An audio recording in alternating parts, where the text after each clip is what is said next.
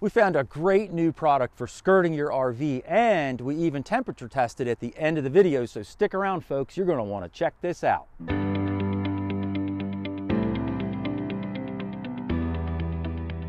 Hi everybody, Mike from RVBlogger here in front of the camera, and Susan's behind the camera, and today we're going to be taking a look at a brand new product that we found called Airskirts. And this is a new way to skirt your RV, so whether you're a full-time RVer or you camp in extreme temperatures or you just want to extend your camping season, this is a great product because skirting your RV can help you stay cooler in the summertime and also warmer in the winter time. So for those of you guys who don't know, there are many different types of air skirts that are out there on the market. There's the DIY type where you install it yourself. You might buy like foam board or some kind of material, tape it, snap it, somehow get it onto your RV in place. Then there are the commercial, nicer PVC brands that are out there, and you have to drill a million holes in your RV and you can snap it in place, but it looks nice and neat. But there are several problems with either one of these systems. First of all, neither one of them has any insulation value built into it. It's just a piece of material, or maybe that foam board would work, but you know, it's kind of hard to get that taped in place so you don't have a lot of air coming through it. So it's not very insulative. It's very difficult to attach it to the ground so the wind doesn't blow it all over the place. And then when you have obstructions on your RV, like, you know, the tongue of a travel trailer where you have to get under that, you end up with a big gap. Same thing in other areas of your RV. We have a tow hitch on the back. That's a problem spot where when you go to run your skirt material, it would have to go under the hitch, and then it creates a big air gap. So anyway, that's a basic rundown on the types of skirts that are out there on the market. We just got our product delivered today. We're going to unbox it, and then you're going to see us install it around our RV for the very, very first time. So I'm sure it won't go great, but we'll do our best. You'll get to see how easy it is or how hard it is to install, but I guess we'll find out one way or the other. Hey guys, if you've seen us before on YouTube, welcome back to our channel. We sure are glad you're here to see us again. And if this is your first time seeing us on YouTube, welcome aboard. We're very, very happy to have you here, where we create videos all the time about RVing. We also have our website called RVblogger.com, where we literally have hundreds and hundreds of articles all about RVing. And if that's not enough, we also have our super fantastic Facebook group called RV Camping for Newbies. We hope you'll join in on the fun and learn all about RVing from your fellow RVers as well. But now, let's get started unboxing our brand new air skirt and get it installed.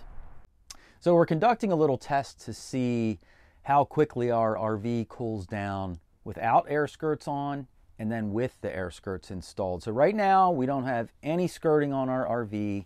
As you can see, the interior temperature at 1:10 p.m. is 70 degrees inside our RV.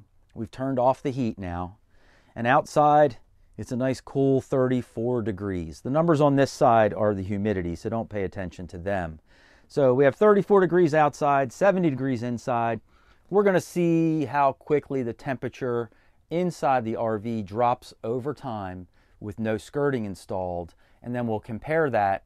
We'll warm the RV back up to 70 once we have our skirting installed, and we'll see how quickly the temperature drops and compare the two. Okay, so as you can see, we have all of our inflatable tubes laid out on the ground here.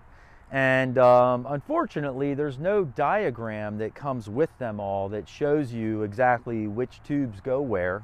But I think we'll be able to pretty quickly figure out where they go. And the whole idea is that we just want to lay the tubes out around the RV to create a perimeter. And then once we have that done, we'll go ahead and blow up each individual tube. So if you guys have seen some of our other YouTube videos or read some of our other blog articles, you know that Susan and I pride ourselves in how quickly we can get set up when we get to a campsite. And so blowing up these air skirts is no different. I look at it as a big challenge to see how quickly we can figure out where they go, and then how fast can we actually get them all blown up, how long it's going to take us to do it. In fact, if you've seen our other video about how to set up your RV, in fact, we'll put it up right up here so you can check it out. We kind of go through the whole setup process. which we can do in like 15 minutes. But anyway, it'll show you a very good representation of how we set up our whole campsite. But right now, I've got my phone out, I got my stopwatch set. I'm gonna push start, and then I'm just gonna go crazy and figure out where they go and get them all blown up as fast as I can, and we'll see how long it takes. So ready, set, go.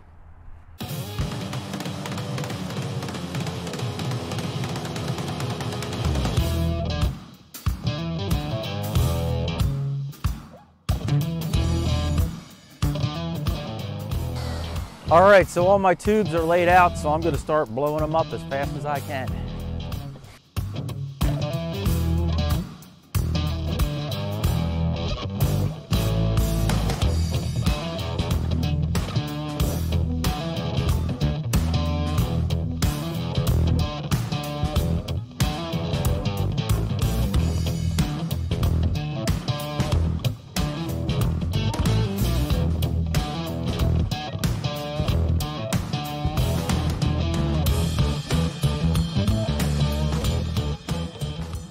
Okay, so I have them all inflated and everything's tight everywhere except for this one spot right here. So all I need to do is deflate this one tube a little bit, scooch it into position, and then inflate it a little bit, and I'm done. So to deflate my tube a little bit, because sometimes when you go around and you're blowing them up, you do overinflate them a little bit, but it's very easy to let some air out. All you do is open up the cap and just push this little pin right here.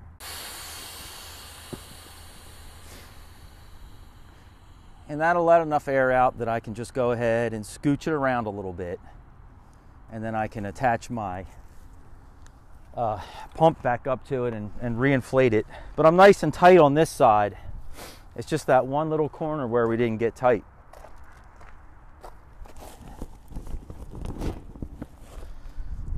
That was it. It's adjusted. So now I'll reinflate it and we should be good to go.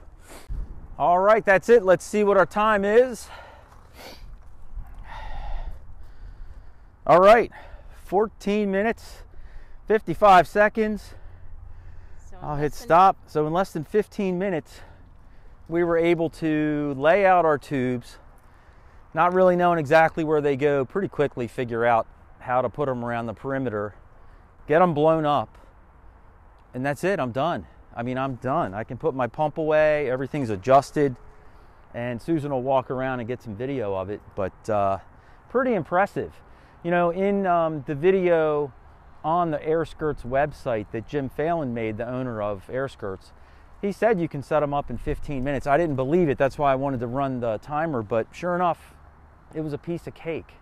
So anyway, I imagine deflating them will be just as easy. But we'll run through that routine as well later on, and we'll get that on video too, because we want to shoot how easy they are to deflate, and then we want to see if they fit in the carry case or not. You know, I hope they do. I guess we'll find out. All right, so here we are about an hour later, an hour and 1 minute later. When we first started tracking the temperature in here, it was 33 degrees outside and 70 inside, and you can see in 1 hour it's gone 2 degrees up outside, but inside we've gone down 12 degrees in 1 hour. So now with the Airskirts installed, we're going to go ahead and crank the temperature back up to 70 degrees in here, and then we'll see how long it takes in an hour, how much our temperature drops down. All right, so we have our Airskirts fully inflated all around the perimeter of our RV. We came back inside, turned up the heat to 70 degrees inside. Temperature outside is 34. It's 3:15. So we'll wait 1 hour and we'll see how far the temperature drops in that 1 hour.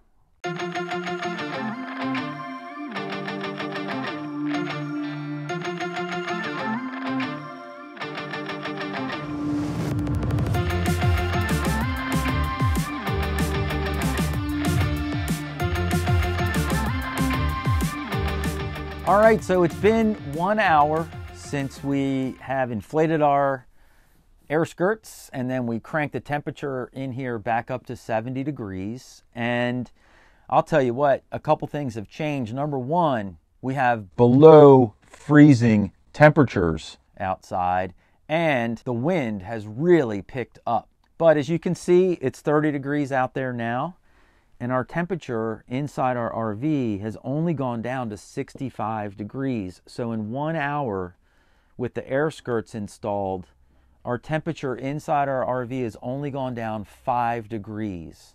And it's colder outside and windier than it was when we did the first hour with no Airskirts, where it went down 12 degrees. So I don't know, we're not, super highly scientific or anything, but we tried to make all things equal, and it looks like the Airskirts really work really, really well.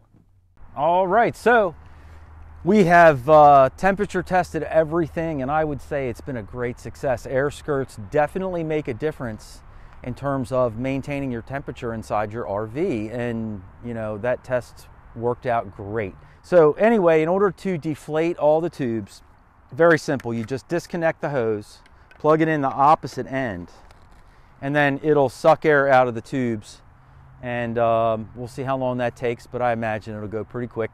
The real trick is going to be if all of the tubes fit in the carrying case. So we'll deflate, squeeze them all in there, and see how it goes.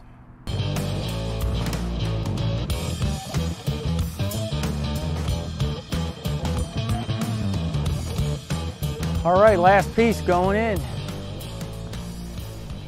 It looks like they're gonna fit. I can't believe it. This never happens. So I sure didn't think it was gonna happen this time. We still have room to get the pump inside too. Piece of cake.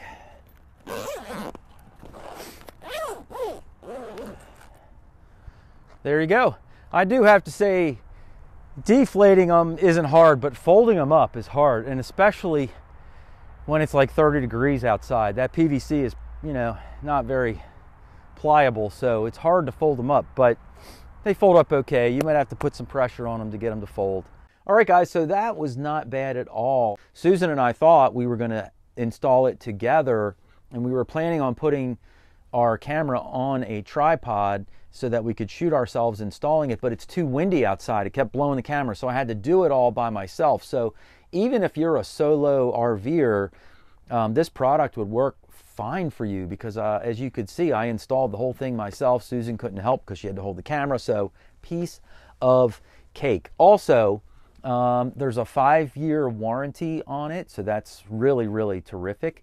And Jim Phelan, the owner of the company, lives in Connecticut. This is a family-owned business. They stand behind their product. They have a 30-day, no questions asked, money-back guarantee. So if you're not happy with it for any reason, you can return it in the 30-day period. Now, we've looked at some other skirting out there, and especially some of the commercial skirting that you can buy. And Airskirts is definitely a much better price than what you'll find out there on the market. Now, prices do vary based on the size and style of RV that you have, but Jim can make skirts that will fit fifth wheels, travel trailers, and even our Class C RV. He can also make them that will fit Class A RVs as well, so they fit a wide variety of products. And in addition to that, there are also other components that you can purchase. So if you have a travel trailer or a fifth wheel that has dual axles on the back, there are little triangle-shaped pillows that you can buy that fit in between the tires so that you can seal up those places. Also, some travel trailers like Airstreams have the steps that come out. So when you run your inflatable pontoon under the stairs, it kind of creates an air gap, and you can buy a separate air pillow to fill that gap, for example, under the stairs. So he has all the additional components available that you would ever need, and it already comes standard with the carry case that we showed earlier in the video and the pump, and it also has a couple of repair patches just in case you would ever need those. Now, I actually have what's called a personal pontoon boat that I use to go floating down rivers when I'm fishing, and that thing has the same kind of PVC pontoons that we used on our RV here today. And I've dragged that thing over rocks. I've had my boat for, 10 years now, and I've never popped a hole in it.